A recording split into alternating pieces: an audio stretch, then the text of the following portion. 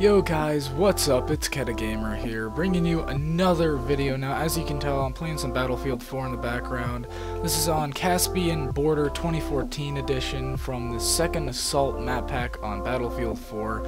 Now, today's topic is actually going to be kind of different. I'm actually going to do a comparison video, and what this comparison video is going to consist of is Fraps, the programs Fraps versus Shadowplay. Now, many people are, I'm guessing, not aware of the actual program Shadowplay.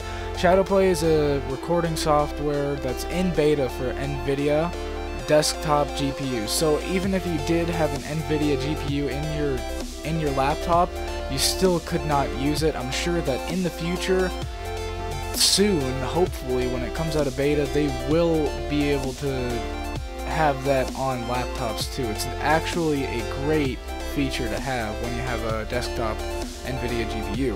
Now, Fraps, many people know this as just the recording device. Now, it records your game in whatever resolution you're in, and it records in HD, obviously.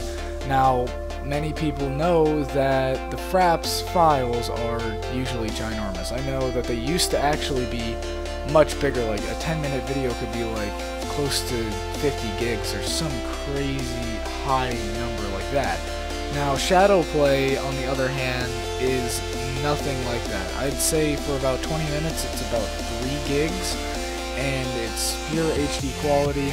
And now, since they've updated it, and it's still, like I said, in the beta, they have multiple options where you can use in-game audio only and microphone. You can do that with Fraps too, but you can switch from, there's Twitch live streaming, you can switch from Twitch to normal gameplay, or this thing, what they have called is, what is it called?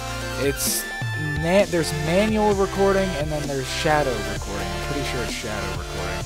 Not exactly sure. I know I probably sound very unprofessional right now, but what it does is, say you forgot to press the record button and you just went through a whole routine or some kind of thing that you planned out for 9 minutes. You can set this shadow recorder, say, to 10, 20 minutes. 20 is the max.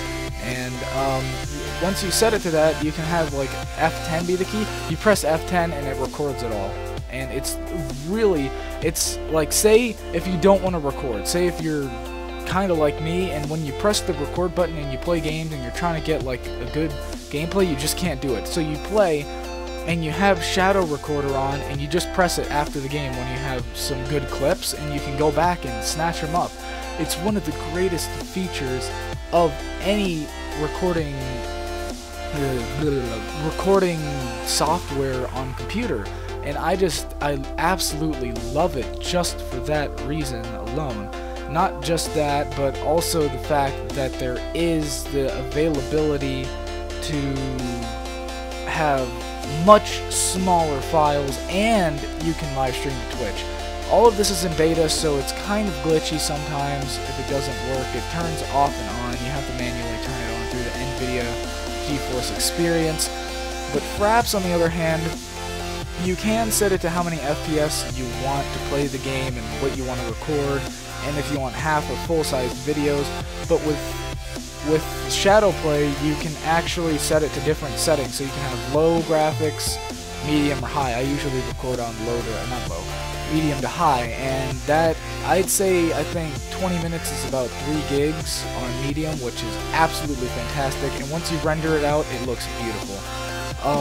Now, I'm totally going to recommend buying an NVIDIA GPU, desktop GPU, just to get Shadowplay if you're into recording PC gameplay. I know most of you are like, oh fuck dude, that's way too much money, but in the long run, personally, if you're looking to get a desktop and you're gonna get like AMD or something like that, screw it. I wouldn't get AMD. I'd get Intel and NVIDIA, just because of the fact that you have Shadowplay, and personally, I think it creates a better gaming experience when it comes to FPS and FPS monitoring and much more. So if you enjoyed this video, remember to smash that like button. If you want me to do more videos like this, comment down below saying what you'd like me to compare. I'm actually going to be doing some gun reviews for Battlefield 4 in the future, so I hope you guys enjoy this video. Peace.